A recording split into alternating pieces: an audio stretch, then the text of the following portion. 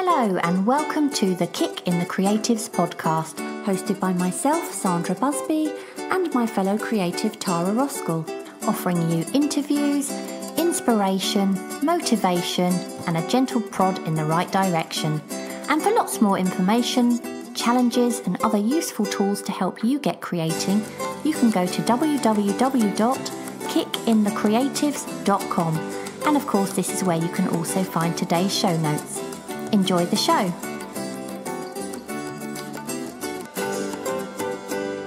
Today we're talking to Joanna Penn. Joanna is an award-nominated New York Times and USA Today best-selling author of thrillers under J.F. Penn. And Joanna also writes non-fiction for authors. She's an award-winning creative entrepreneur, a podcaster, and a YouTuber. Her site, thecreativepenn.com, has been voted in the top 100 sites for writers by Writer's Digest. I can't wait to hear more. Welcome, Joanna, to the podcast. Thanks so much for coming on to our show today. Oh, I'm really excited to talk to you, ladies. Thanks for having me on. Well, if we kick off with the first question, we want to know how your writing adventure began and when you really knew that you wanted to be an author. Right. Well, I think, maybe like many readers listening, I was always a reader, right, from, very, very young. And I didn't really think that being a writer was something possible. I mean, I really didn't. And then I got to sort of 30, hit 30, early midlife crisis going, what am I doing with my life? I was working, implementing accounts payable into large corporates and just feeling like, oh, my goodness, I have a house, I have this really, the job that pays me very well. It was a six-figure salary. It was good income, but I was just creatively dying and wondering what the point was to my life. I mean, really, it was like that. And so I started to read a lot of self-help books, and we're all British here, but the Americans do this much better. So I started reading a lot of American self-help books and, kind of really thinking about, well, what could I do with my life? Why do I always have to do what people tell me to do? I'm the eldest child of five, so I'm the responsible one, the do everything the right way, get the right grades, get the proper job. And so I as I was reading these self-help books, I thought, how will I put this into practice? And then I thought, I know, I'll write a book about career change. And I can't even remember why I decided to write a book at that point. I think it was that I was learning so much, and my natural kind of way of taking information in the world is then to write about it in a journal or my own journal or diary, or if I was at work, turning things into a presentation. So I thought, I'll write a book. And so that was way back in 2006. And that was turned into my first nonfiction book a couple of years later. So at that point, this was before the ebook revolution. This was before print on demand. And we can always talk about those things. But it was before being an independent author was financially viable. And at that point, I definitely did not think that I would make a living with my writing. But fast forward, and we can always go back, but fast forward, 2011, I left my job, and now, 2018, I make multi-six figures from my writing. So it's been sort of a long journey, but I think there was never that one moment of, oh my goodness, today I'm going to quit my job and tomorrow I'm going to make a living as an author. It's just been a sort of slow process over, I guess, 12 years now. So going back then to 2008, I think it was, wasn't it, when you published that first non-fiction book? Yeah. That was your first ever published book, wasn't it? So what was that initial experience like? Was it successful? That's a great question. What does success mean anyway? I mean, I think, and this is a really important thing, and actually when people... when I talk to authors, I say, what is your definition of success? Because so many people think with writing, I think, I know you guys do, more visual arts, but with writing, someone might spend years writing a book and then they expect that book to come out and they'll make $1 million and they'll retire and that'll be it. Like, it seriously is that. I don't think artists ever do that with one piece of art. But certainly I thought, I will get a publisher, I will change the world, and I'll make millions, leave my job, everything will be amazing. Then Tim Ferriss put out the 4-Hour Work Week. just before my book came out. It really was a bit of a zeitgeist around then. So as you say, I put it out in 2008. But what happened was I was in Australia at the time. I did query, I think, one agent, and I just got a form rejection. And then I started learning about the publishing industry. And what I realized is that it was going to take me maybe a year to get an agent, 2 years, rewrites, might be 2 years before the book was on the shelf, might be 3 years. And I was like, this is crazy. What industry works like this? You know, I was working in IT. I kind of knew the speed at which you could program stuff and make it live. So I thought, well, this is crazy. So at that point, I decided to self-publish, which in 2008, pre-Kindle, pre-print on demand, as I said, pre-audiobooks, on pre-smartphone, actually. The iPhone came out it had just come out, 2007, I think it was. So basically, I put that book out. I printed 2,000 copies, and in the end, it was about 1,800 copies went in the landfill. Oh no. So in terms of success, let's say it was not a financial success. I definitely lost money. I got ripped off. I fell into all the traps that many new authors fall into. And that's why I started my blog and my podcast, thecreativepenn.com, in order to share the lessons I learned.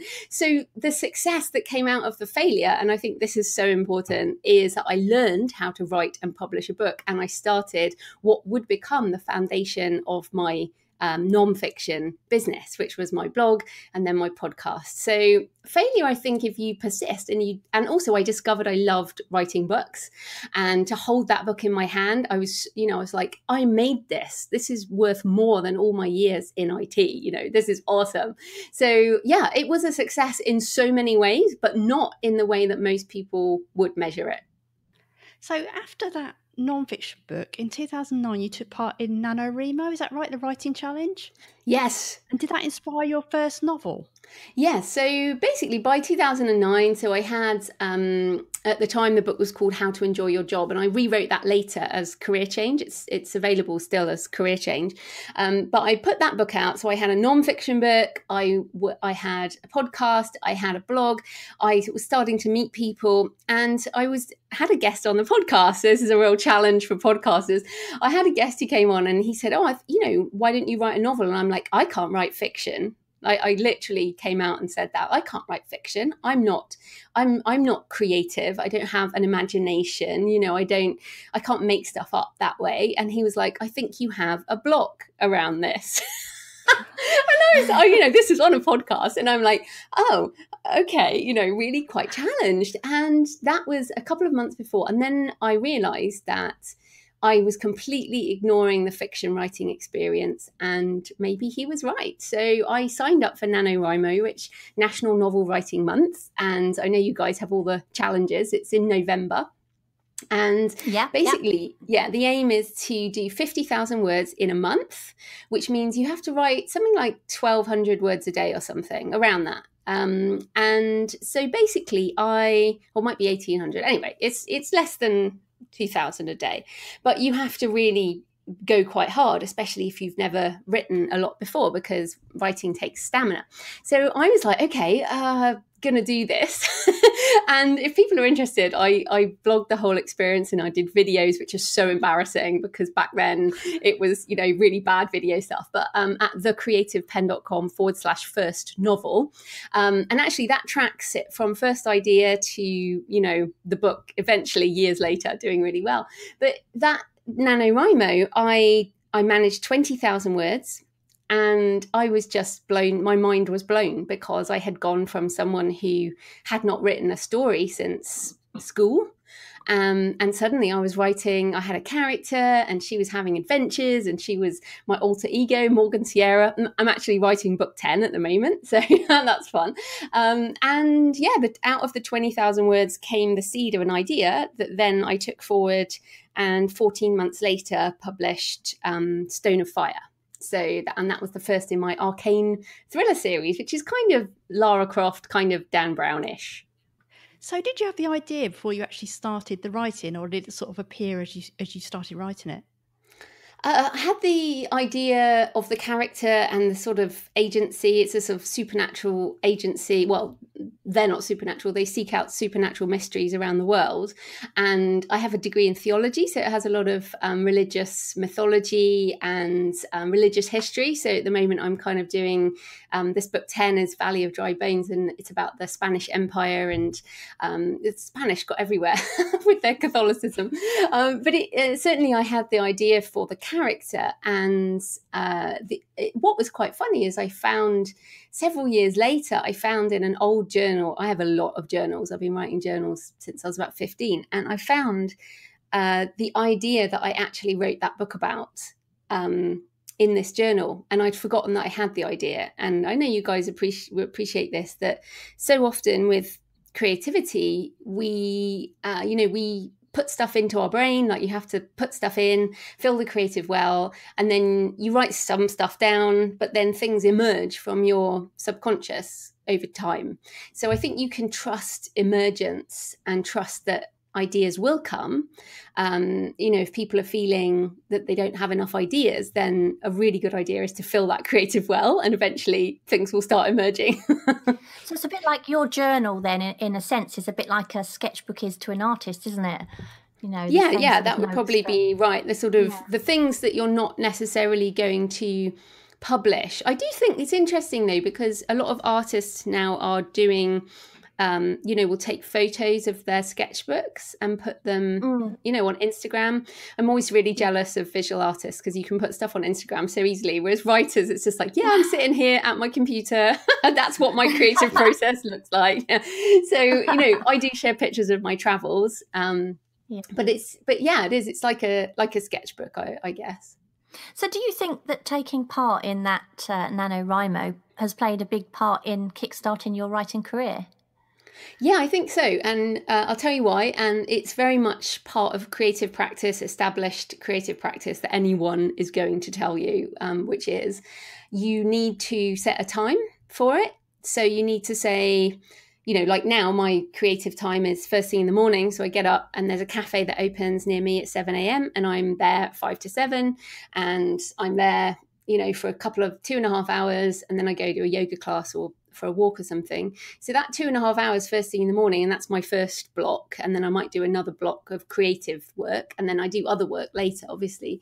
But that NaNoWriMo, it's like you have to produce words today. So when are you going to do it? So you have to set your calendar. You have to make time to do this. And that is really key.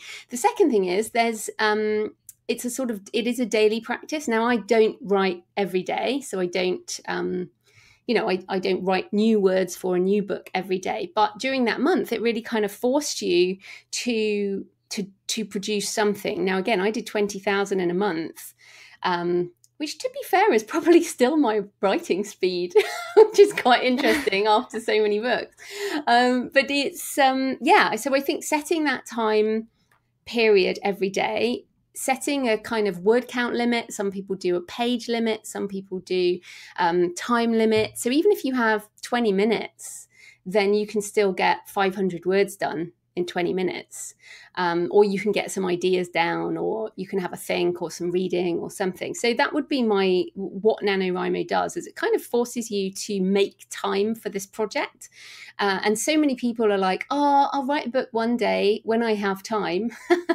And this is like, okay, so November the 1st, why don't you make the time? And just say, look, this is 1 month. I'm just going to dedicate and see what happens. So I would urge people to give it a go. It's funny, I haven't done it since, but because the timing just hasn't worked. So like this year maybe, but it's kind of every time I'm starting a novel when I'm starting a novel, not on the 1st of November.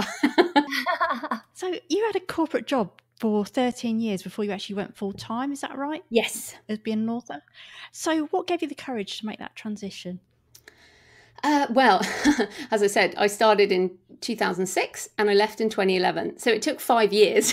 so by the time I had worked, I basically, again, I'm a morning person. And I was living in Australia, so it was much easier to get up early with the sun. But I would get up around 5 a.m. I'd work 5 a.m. till 6 on my writing stuff, and then I'd go to work, and then I came home and work on the writing stuff. Weekends, I worked on the writing stuff, and eventually I went to 4 days a week at my day job. So I don't think the transition for me, I guess, was not a big moment. I mean, there was a moment, obviously, when eventually I resigned, but I had built up the business for, pretty much 5 years. I was a professional speaker. I was making an income from my writing by the time I quit my job. And it took 3 years to get back to where my income was. When I left, we sold everything. We downsized, well, not everything, but we downsized. We sold our house. So I guess we did take a big lifestyle change. But for me, the risk was staying in a job I hated and just being miserable, and spending a life doing something, just made me cry. So I think there was much less risk. I prepared, we had savings, I just mitigated a lot of the risk, I think. And I think you've got to sort of be happy above rich, haven't you, anyway, to be honest? Do you know what I mean? Exactly. I'd much rather have less and love what I do, for sure. Yeah, exactly. And what's so funny, of course, is, as I said, now I'm making 3 or 4 times as much as I ever made in my day job. And that is the secret of intellectual property. And maybe we can come back to that. But the magic of being an author is, especially an independent author, is, I control all my rights. I sell I have sold books in like 86 countries, and everything I put out in the world keeps making money. So it's this crazy business model, writing. I mean, with art, like your glass, Sandra, some of your glass, like, it's amazingly beautiful. But if you sell one piece, it's gone, right? That one piece is gone. So this is, and I absolutely respect your art, but I guess what I'm saying is my art's magic. I can sell it over and over again for the rest of my life, and 70 years after I die. And I think that's what's so fascinating about writing. And as I write a book, and that's why this definition of success is so important for any writers listening, because if your success is, I want to get a publisher and hit the Sunday Times list, awesome. Mine was always, I want to make 6 figures from my writing. And my definition of success continues to be, like, today I just went and lay in the park in the sun, and it was just lovely, and I was just really happy. And I wrote, yesterday I did 4,500 words, and I did a handstand at yoga, and I was like, this is the perfect day. I heard you talking about a handstand on your podcast, because I listen to your podcast all the time. I love them. But I was laughing about that because Tara and I did this challenge, didn't we, Tara? And we made this I made this silly video where I was standing on my head and sketching, and I hadn't done a headstand probably since I was about 12.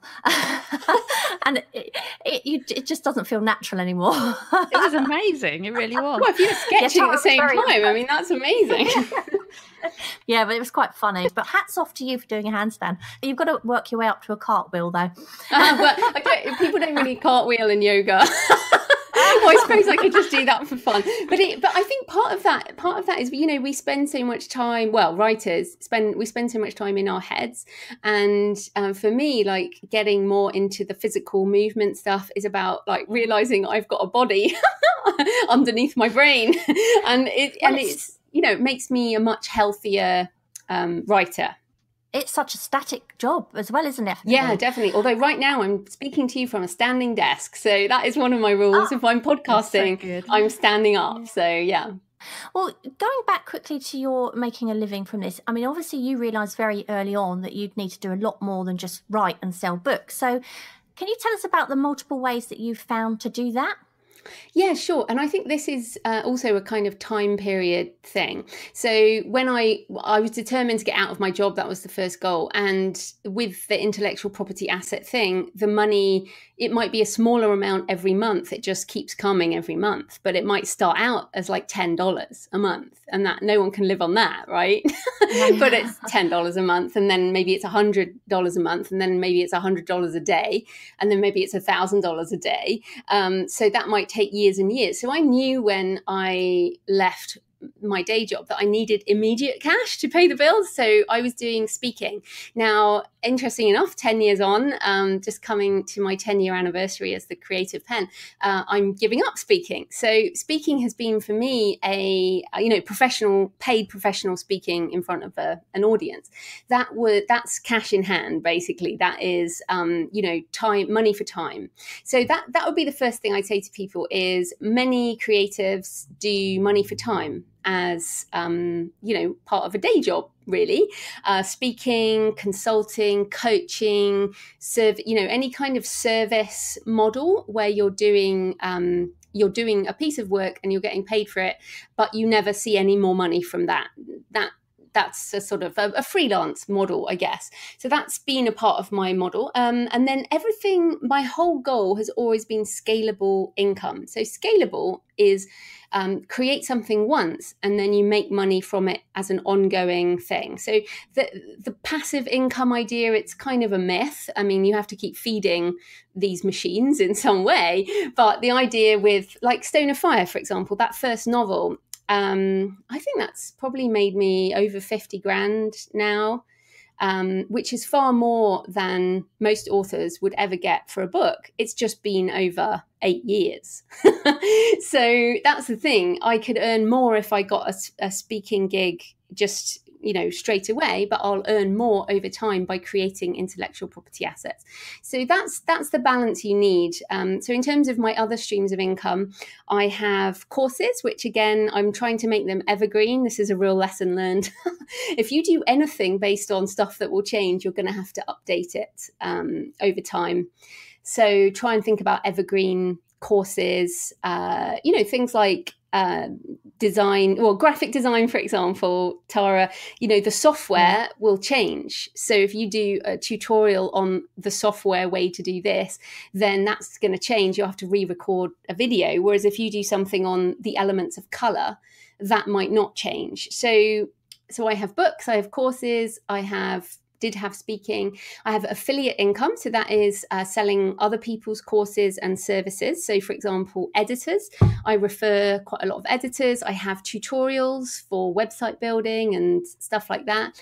But that is again, based on traffic. So it's scalable. So I create it once and then depending on how many people buy it or click a link or view it on YouTube, then I get more money. So that was always the design. It has to be scalable. How can I build a scalable business where I do something once and it just keeps delivering for years and years? And that is the only way as a creative professional or any professional, if you have a business like me where you don't want employees, like I'm not building I'm not building a massive company with loads of headcount. It's just me and now my husband.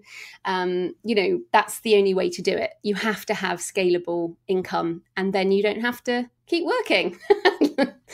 Even though I love working and I will keep working. Oh, yeah.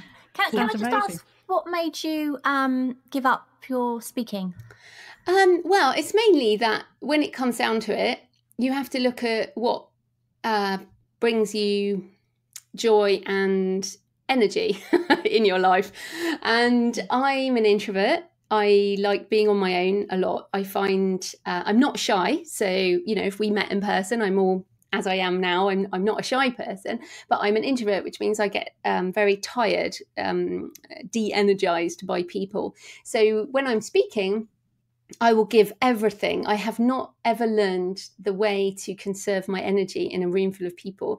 So I've spoken, to like 1,000 people and I'll come away from that feeling like I have just given myself to 1,000 people and then we'll spend 3 days in bed shaking. So essentially I either have to learn how to deal with my energy and have to go back and do a lot of training around energy management to be a speaker, or I have to just admit that I'm a writer. And the thing is, again, I love writing. The joy of podcasting, as you guys know, like right now, we don't even know how many people are going to listen to this.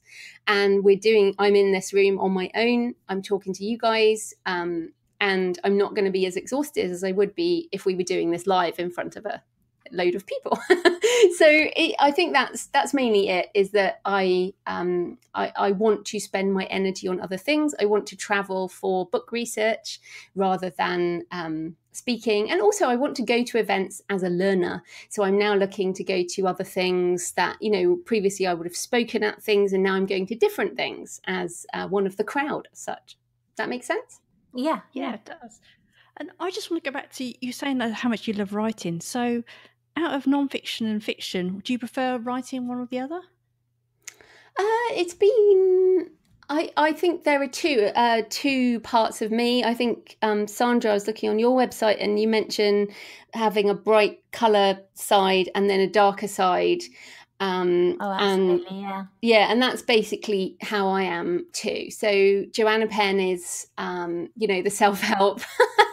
Sort of my aim very early on was to kind of be like a British Tony Robbins, Jack Canfield, who are speakers. And I mean, I am nowhere near Tony Robbins. I mean, he is the top of his game in terms of speaking, but in terms of helping people, so that side of me, Joanna Penn, writing non-fiction, is all about helping other people with their creative life, but then I would be no good at that unless I was looking after the darker side of me, JF Penn, which is not happy unless she's writing, making up stories. And kind of, I realize now looking back that I had all the hallmarks of a fiction writer.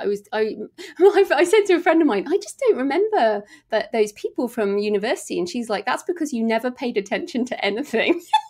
And I was like, oh, right, okay. So I was just in my head and I was reading a lot, so I think I can't choose one or the other. What I will say is that I've made a decision now for the next 18 months to only write fiction, but I'm still serving my non-fiction audience with the podcast and my blog. So I also, this is a good thing to talk about with you guys, actually. I always found the podcast, originally it was meant to be marketing under the marketing bracket, but now it's actually its own thing. I mean, it does make money. I should have said that earlier. The podcast makes money through Patreon and advertising, but it's also a way to serve an audience who might not read your books.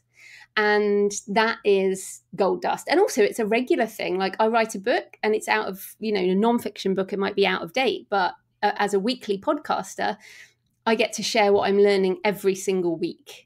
And so I think podcasting itself can change people's lives. It can be a self-help kind of instrument itself, and as part of our body of work. I mean, you definitely meet loads of people that way as well, don't you? Connect with all different people. Yeah, exactly. It's great. I mean, you guys must enjoy it too. Yeah, I think we've learned a lot about ourselves, haven't we, Tara, as well? And talking to people like you, some things that people say, you kind of something clicks and you think, yes, that's happening to me right now. And it is like therapy in a way sometimes. Yeah. And, well, I primarily invite people on my show who I want to learn from. Well, we learn a lot, don't we, Tara? It's amazing. And we absolutely love it. It's great to sort of talk to other like-minded people and find your tribe, I suppose. And help your tribe as well. Yeah, absolutely. There's just one thing I want to ask you about your fiction and your non-fiction. You mentioned there you write one lot under Joanna Penn and one lot under JF Penn. Why is that? A few reasons. I wrote the first two novels under Joanna Penn, and then I really realised that it was a very different side of me. I think with the, finding your voice, in inverted commas, that, people talk about with writing fiction, you realise that there's this other side of you. And so the first thing was to separate my websites and my audience.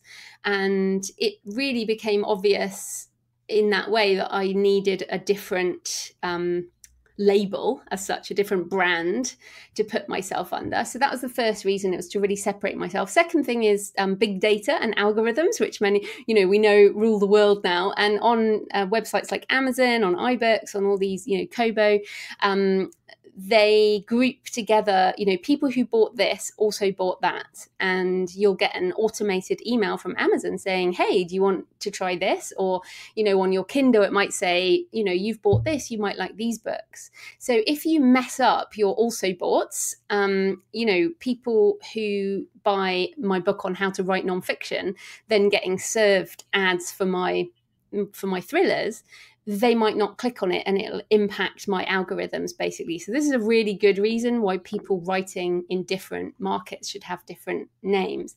So those are the primary reasons, really separating the branding. And I'm so glad I did. It's very hard to maintain multiple brands, but I'm so glad I did, because they really are two different audiences, two different personas. Completely different. Can I just ask, because obviously we spoke earlier about you having to do so much to be able to be a success, research, marketing, blogging. Obviously you carve out specific times to write. Do you ever find that you're just not in the right headspace though? Obviously with all of that going on, you must presumably have quite a strict schedule that you follow in order to keep up with everything. Yeah, so well, on the headspace thing, I kind of, I'm a professional writer making a living with my writing. So this is my job and not a hobby. And so it's like any job. You don't say, oh, I just don't feel like it today. I'll just not do it. And Stephen King in On Writing, which is, every writer should read On Writing. I mean, he says, you have to be in the same place every day, and the muse doesn't come when you summon it. The muse needs to get to know where you are at what time, and eventually might show up. In the meantime, just do the work. And, what's so fascinating with writing, I don't know whether it's the same with other art, is it doesn't matter what mood I'm in. Some days it comes really hard. Like I said yesterday, I did 4,500 words in a handstand, and those 4,500 words came so easy.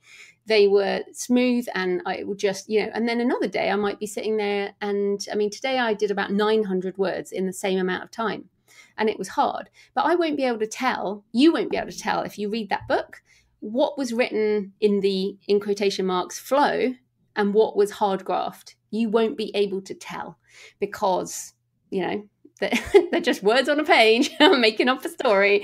So that would be my first thing, is, if you're going to do this, then take it seriously.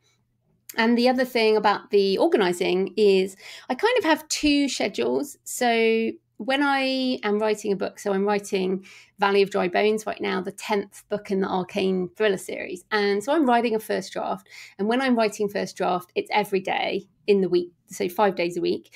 And I will do my blocks. So I'll do between 2 and 4 hours of actual writing every day, and until it's done.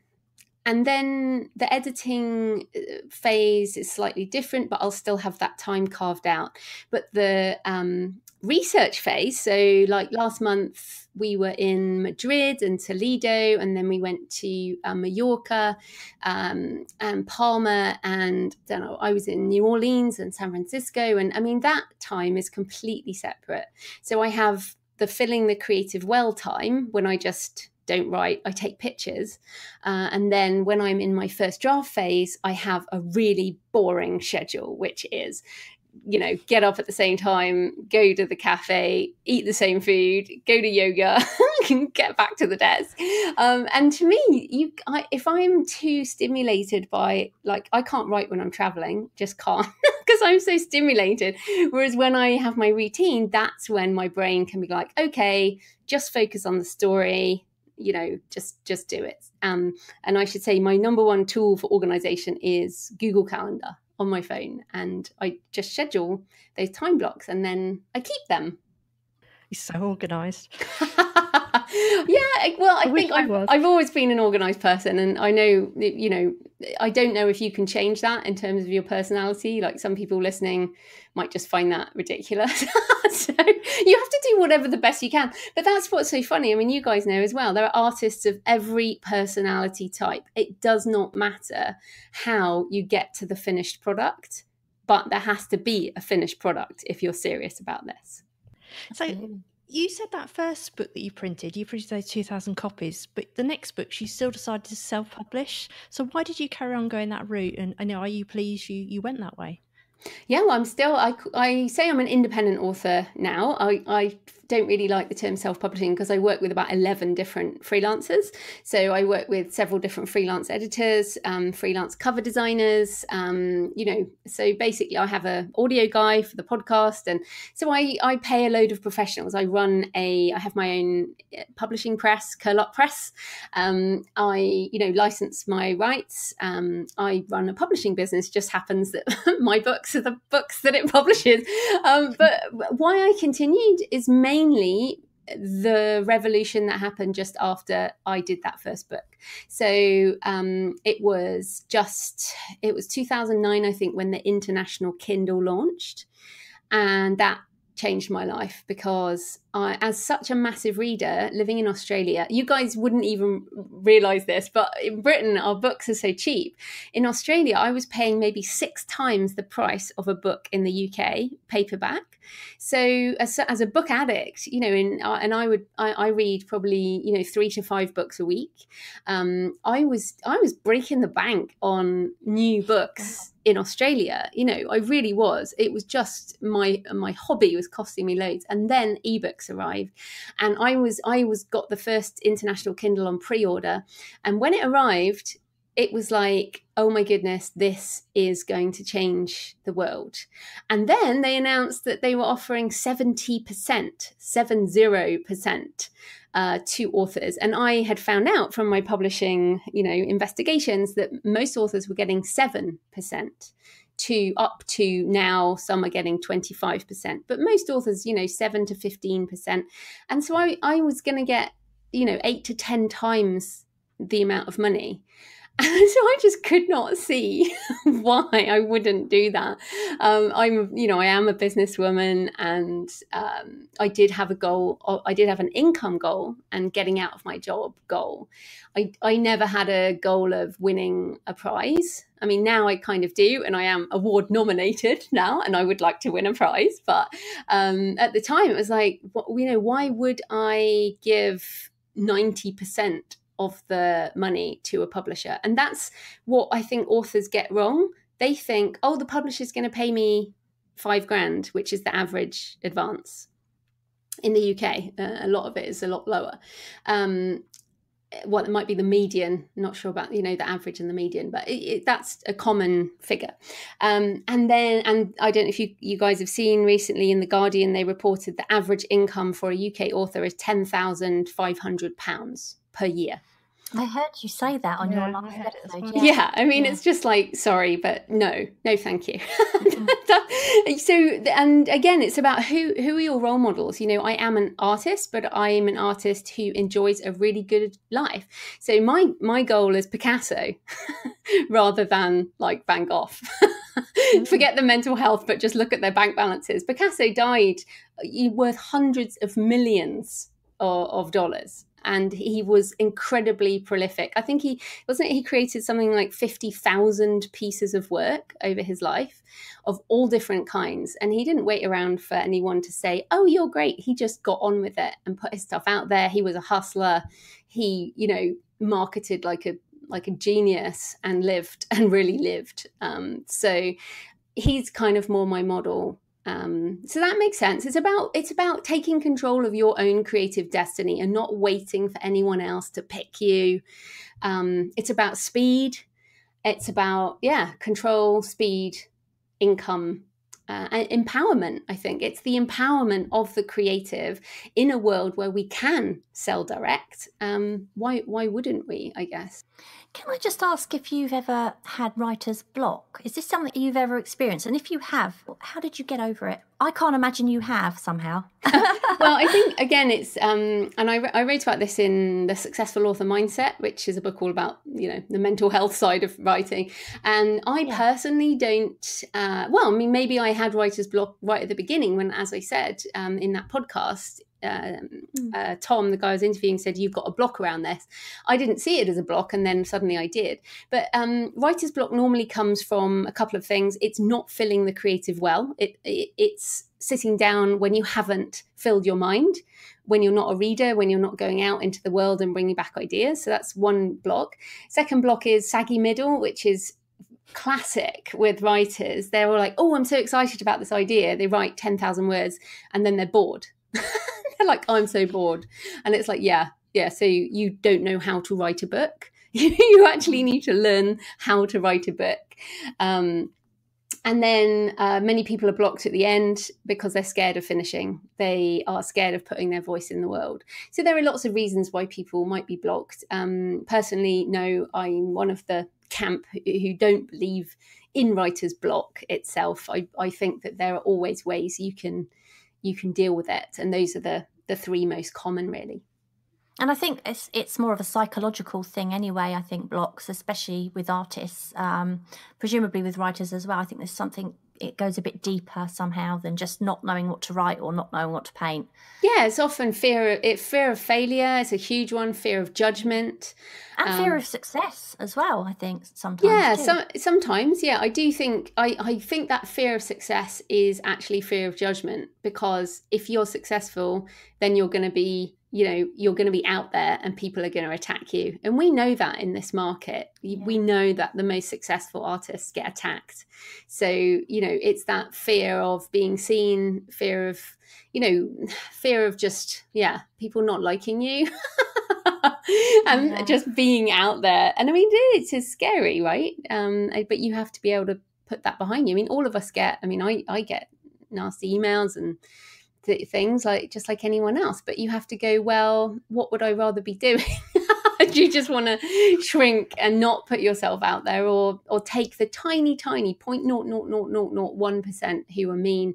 But most of the community is just amazing. That's why I love my podcast too. The community is brilliant. I always think it says more about the other person anyway when they write mean comments. Yeah, sometimes it doesn't feel like. I have a virtual assistant as well, which is really useful. In fact, I told this to another lady the other day. She was like, oh, I'm just getting these comments and things. And I'm like, get a virtual assistant and then send your primary email through that other person, and then they never get to you. And that's really important, because it's like blocking, when you get spam calls on your phone, you just block things. I just get so many of them. It's so annoying. And it's the same. If you don't see it, then it doesn't bother you. But all of us, we're human, we do get upset by things. So for me, it's all about curating and blocking and putting things in the way of it just totally derailing me. And understanding that none of us can please everyone anyway. Yeah, can we? Exactly. Yeah. So what do you think has been the highlight of your creative journey so far? Well, again, I think this comes back to definition of success. Some people would say that there have been highlights, but it's more that I've had goals and then I've met my goals. But, because I'm maybe a part of being a creative is creative dissatisfaction. So I'm very grateful for where I am. I'm very grateful that I'm able to make such a great living with my writing, but I'm really focused on this next book. And, I'm thinking ahead to the research trips I'm going to do for the next book. And so for me, the highlights, even things like hitting the New York Times was, I found, sad to say, disappointing.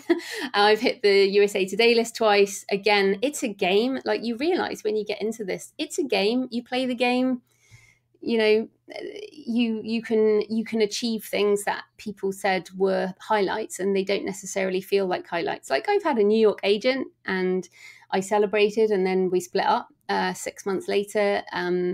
So I really think that the whole point of this, and if people read The War of Art by Stephen Pressfield, or his book Turning Pro, which I reread all the time, it's so good. It's more that it's the daily practice that is the point.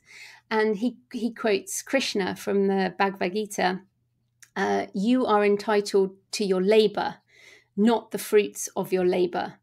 And that might sound hard work in many ways, but the point is, I'm living this life because I was miserable in my day job. And like today, or like yesterday, really was a real perfect day. Like I said, I'd had 2 great writing sessions. I wrote 4,500 words on my new book, and I did a handstand, and I had dinner with my husband, and it's sunny. And, seriously, like, that's the highlight. It's being able to do this and write the things I want to write and travel and help people. And so it's really the daily things are the highlight. So where can people sort of find out a bit more about you, Joanna? Because you're in multiple places across the internet, aren't you?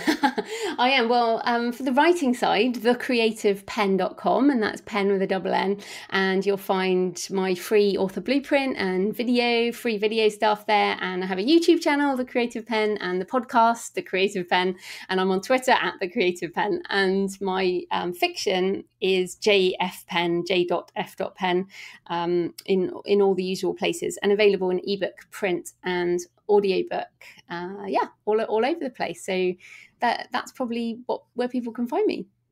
Thank you ever so much. It's been lovely talking to you. Yeah, you've been absolutely fantastic. It's been a real joy to hear your story, and good luck with your next series of books. Thanks so much for having me. It's been great fun. Take care then. Okay, bye. Bye. Bye. Thank you so much for listening. We hope you enjoyed the episode, and if you did, perhaps you'd like to share it and leave a review for us on iTunes. Back soon.